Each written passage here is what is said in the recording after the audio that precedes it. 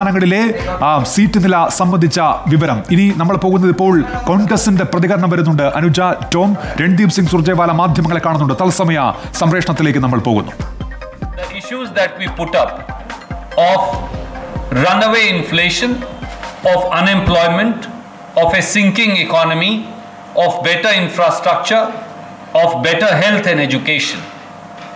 It does seem that the emotional issues did overtake these fundamental issues affecting the life of people.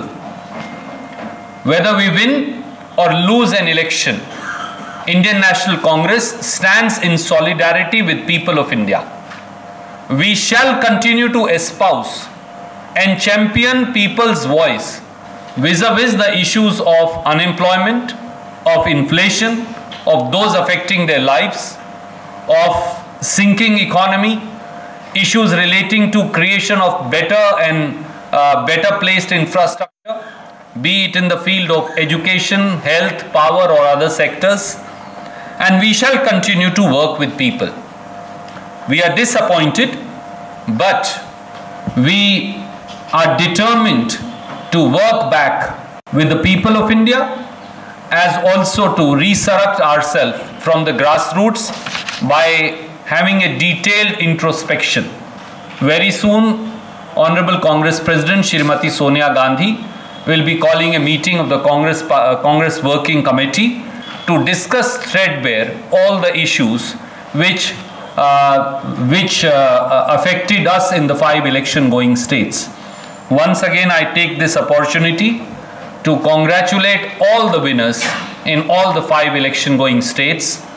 I also thank all the Congress leaders and workers in the 5 election-going states for the hard work, zeal and dedication that they worked to make the party a success, although we haven't succeeded. I also extend my best wishes to people in these 5 states for a better future for working with the new governments. Any questions? I'm happy to take one by one. Okay. I'll come back to you. एक उत्तर प्रदेश से, एक पंजाब से.